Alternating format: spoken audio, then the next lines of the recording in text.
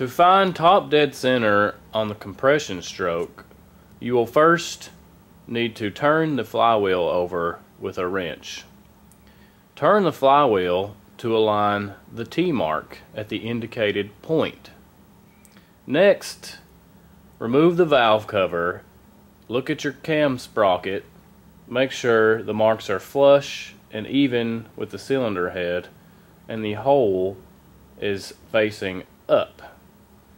At that point, you can then double check you have slack in your rocker arm.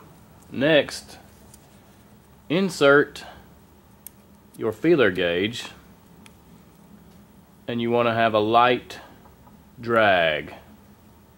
If it's tight and doesn't fit in, or if it's too loose, you will then need to loosen the lock nut, turn the adjustment screw to achieve the proper drag on your feeler gauge. Thanks for watching. Be sure to visit cyclopedia.com to learn more about our online manual.